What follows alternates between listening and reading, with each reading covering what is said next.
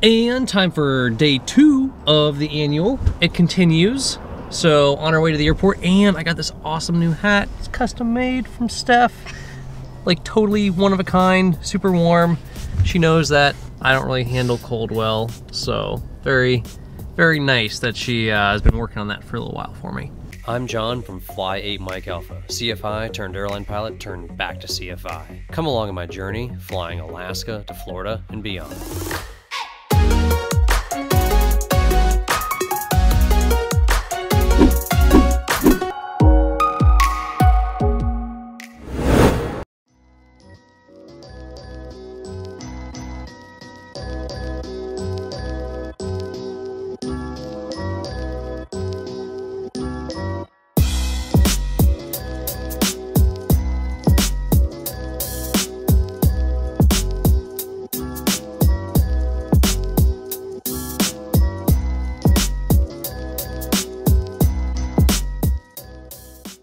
And meet the A&P in training, Sia.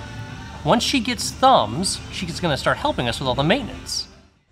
So we have our first problem of the annual, kind of a minor problem to have, really. It's this spark plug, and the electrode is kind of broken. Should not be loose like that.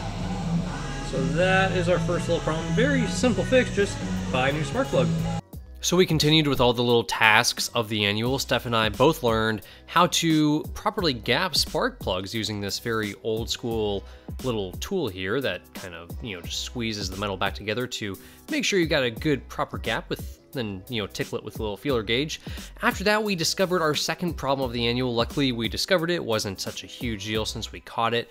Could have been rather bad. You may not be watching these videos right now had we not caught it, but the bolt holding on our horizontal stabilizer was loose, and it was making the horizontal stabilizer kind of flutter around a little bit, and something that we had kind of wondered about on pre-flight, but never really found out if there was an issue, if there's a crack or something. So luckily, just a little loose bolt, tightened up, no problem. Then we indiscriminately sprayed some lubricant all throughout the fuselage, trying to get some lube on the actual pulleys. Finally managed to do that, and then we were able to go ahead and resolve the trim issue. And this thing is making an awful noise. It's a little jacked up, so time to take it apart and see what all's going on in there. Can you give me that light a little higher? Dual purpose, make a movie, and use the light. And bags help to keep all your screws and parts together. One more should do it. Some terrible, terrible human being put nuts on the back of these screws instead of Tinnerman plates. So instead of just being normal number 10 sheet metal screws, there you gotta have a nut on the back to get off.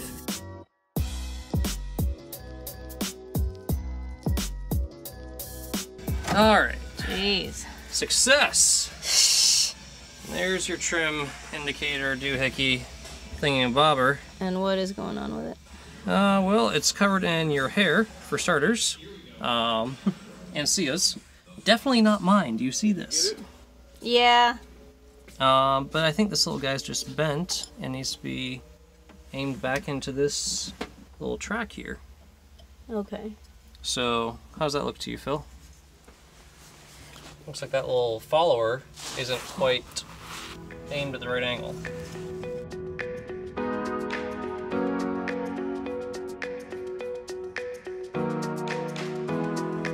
And it's fixed.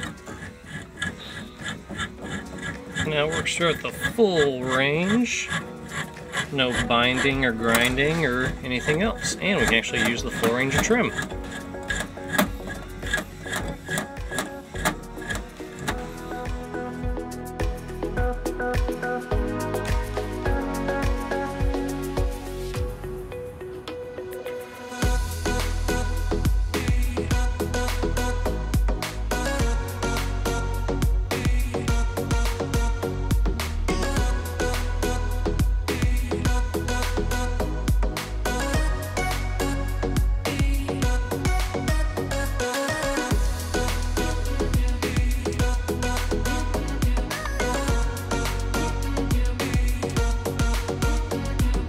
It's gonna hold it in the hanger, And No it's time- sunshine for us today. Yeah, it's beer time. Beer o'clock, officially.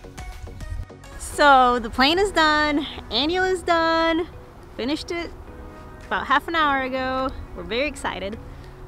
And tomorrow we're going to be leaving for Cordova, will be the first stop. So, Cordova, maybe Valdez? Valdez? Yeah, so Valdez and Cordova if we have time. And then that'll probably be it for tomorrow. And then we'll continue on down Yakutat, and maybe Sitka. then after that, Ketchikan and onward south. So time to head home and we'll start mapping out where we're gonna go. The map of Alaska here, and our trip starts tomorrow. We're here in Anchorage, okay? And if the weather allows, we're gonna take Whittier Pass over here and just keep on going through that pass. And following the shoreline, we're gonna go to Valdez, which is right here. Yep. We'll stay there overnight. Yeah. And then the next day, head out to... We're gonna go down to Cordova maybe for a little while, and then go to Yakutat to get fuel, because that's kind of the next good fuel stop. And I think we'll be spending the night maybe in Sitka. Okay. So Or- Yakutat or Sitka for the night.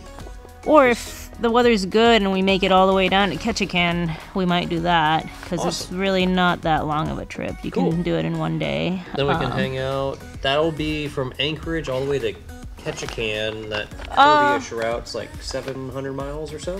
Yeah. So if we start from Valdez, That takes about 110 off of it. yeah, and then And so that leaves us about 600-ish to do in a day, which is doable. I mean, it's 6 hours in the airplane or so, kind of a long day. But yeah, then we'll hang out in Ketchikan for at least a day or so. Try to maybe do a little video editing, and then also get ready to cross over into Canada, make sure I can find my passport. That'd be great to have.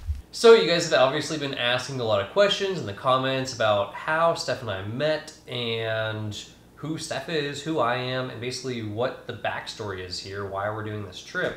So it kind of started off December 2017.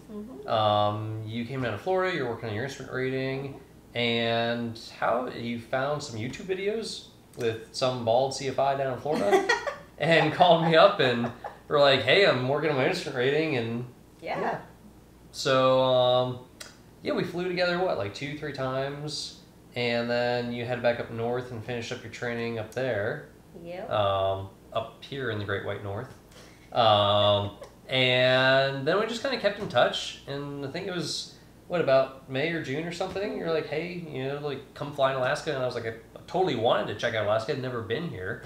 So came up, I think, June, and yeah, just kind of hit it off, and since then, been dating, what, like 3 months now or so, and yeah, it's been a good time. So experiencing Alaska, kind of just trying something totally new, and it also, I mean, I probably wouldn't have lasted the airlines forever. I really enjoy instructing and flying GA, but it was probably something that kind of prompted me to just say enough time flying in the airlines and get back to stuff I really like and care about. And we decided that we should do more little trips around Alaska, which then turned into we should do a really big trip around the United States.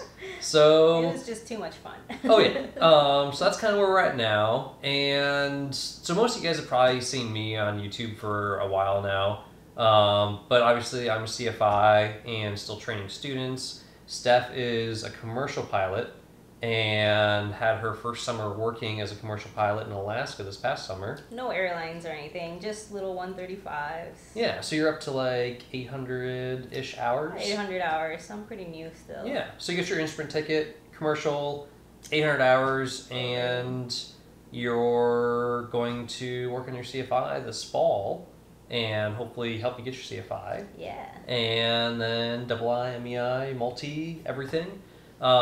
But yeah, so throughout some of the videos, obviously there's not that much flight instruction stuff because she's not a student pilot and I'm not totally like a CFI all the time. Well, sometimes I feel like a student still. Well, although I also have a tendency to always say something because I'm a CFI, so if something's different, then I usually comment on it. At least since we're flying my airplane, I get a little bit of say. Yeah, a little bit. But little habits that we have to break, like, you know, run-ups aren't optional. And things like that are different in Alaska than the lower 48. But we're doing a whole other series, actually, besides YouTube, on flyatmikealpha.com. There's a whole course that we're going to be putting out that is way more instructional on the flights we're doing, that are much more student and instructor related compared to some of the commentary on our regular YouTube videos that are more just, you know, shorter comments or suggestions, because I don't have to give her a whole long explanation. She already knows. Maybe just needs a reminder. And same thing for me. I don't need somebody to explain to me the 4 reasons why the airplane's turning left. She might just remind me that, hey, you need to press on the right rudder more. I don't need the full explanation. So yeah, the YouTube videos are not super instructional. They're more just having fun, flying around, showing you guys amazing places and taking you along on our journey. But on the site, flyatmikealpha.com, keep an eye out for that course coming out. Hopefully in the next month or so here, we'll get it posted up, where all the flights we're doing, all the videos we're doing have extra commentary in there, a lot of more instructional stuff. So if you want to learn more VFR and IFR flying, more that advanced flying that we're doing, how we flight plan, how we do all that sort of stuff, we'll be adding that to that course. And that's pretty much it. So if you guys have questions, leave them in the comments below. Obviously, it's an interesting dynamic with, yeah, 2 pilots, both born in August, should add. Both Leos in the cockpit. Yeah, so that's pretty interesting. It's going to be really interesting once we switch seats.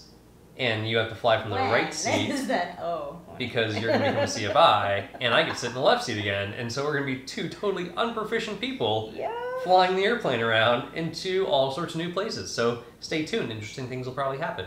And also, interesting things will happen because we're both going to be in the airplane for so long. Yeah, that'll be interesting too. Yeah, with the rascal. With this one right here. Yeah. I'm so happy she's along for the trip. Just can't. He almost put her down the food disposal. Oh no, the garbage. That was an accident. Yeah, that was an accident. Anyways, you guys know what to do. Like the video, subscribe if you have not already. Hit that bell to keep up with all the notifications of everything coming out on this channel, so you get notified right away when we post new videos.